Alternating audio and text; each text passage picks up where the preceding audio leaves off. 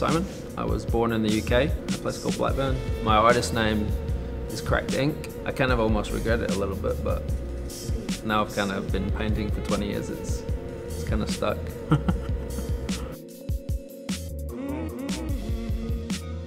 So for a living, I would say I'm a full-time artist, you know. Paint murals and walls for a living and for fun, you know. I mean, most of it, even though it's a job, it's total fun.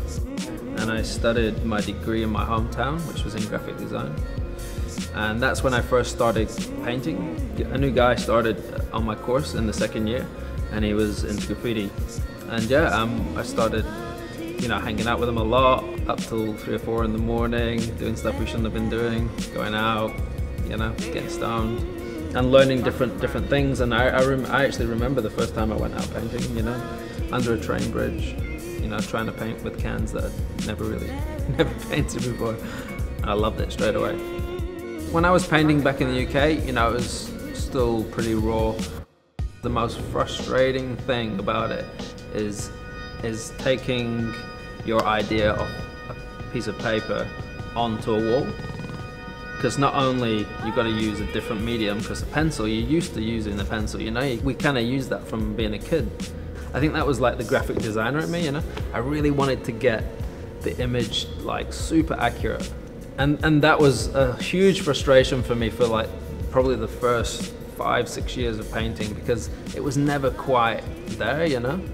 So I just really practiced and consistently used the same paint.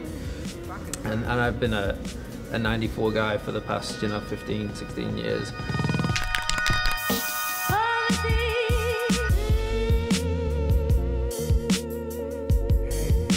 There's a cap.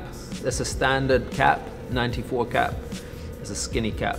So it's basically, in the end of it is a smaller dot, and you can achieve like really nice skinny lines. So yeah, I use the standard 94, and I use something called a New York fat, and that is not super fat, but you actually can get really nice medium to thin lines as well with it, but you can actually get some real nice chunky lines, and I would use that for like filling an area. I'd say for the first 10-12 years of me painting, it was solely aerosol. I was really kind of focused on just wanting to paint with aerosol, and as my work evolved, I picked up the dreaded brush, you know, and started having to play with that. And I'm not foreign to a brush, you know. I grew up creatively. I've studied for 6 years painting, and so it was just something that I've not used for a while. But I love it now. Like, I love painting with cans, but it's a total different feeling, you know. Like, I'll put on some high octane kind of music. It's just that vibe, you know. Like, I grew up painting to that kind of music. So, but then when I pick up a brush, I just like to knock it down like so much, and it's kind of like more zen kind of feeling, you know. Like, I just put on some real mellow beats, and you kind of get into that zone and just trying to work them shades and stuff. It's a good feeling. Both sides of it is good feeling.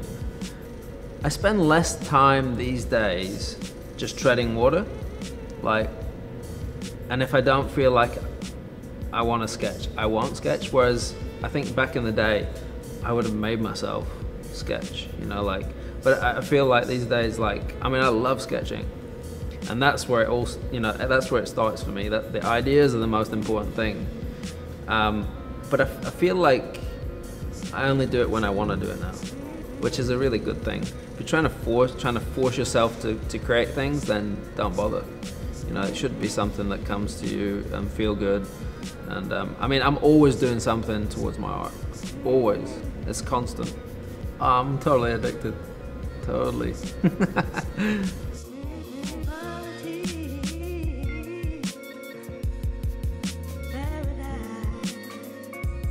Damn.